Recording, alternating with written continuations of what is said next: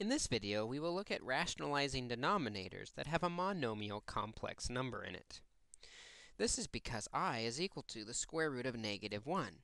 We can't have square roots in the denominator, which means we can't have I in the denominator. If the expression is simply a monomial, we can simply multiply by I in order to rationalize the denominator.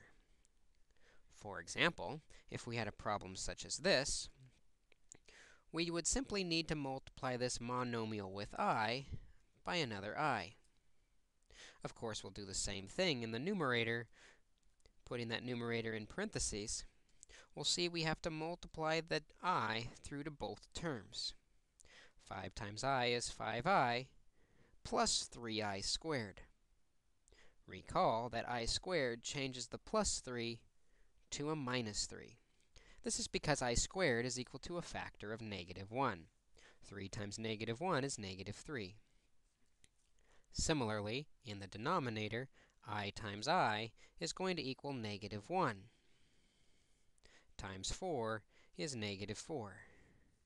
And now there's no longer a square root, or an I, in the denominator of this expression. Let's take a look at another problem where there's just one term, or a monomial complex number, in the denominator. Again, we only have one term, so to get rid of the I, we simply have to multiply by I. Doing the same thing in the numerator.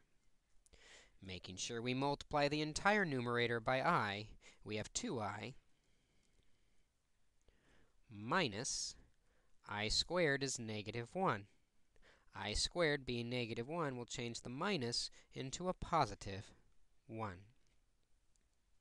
Similarly, in the denominator, I times I is -1, and -3 times -1 is positive 3. We now have rationalized the denominator so that there is no radical, or I, in the denominator.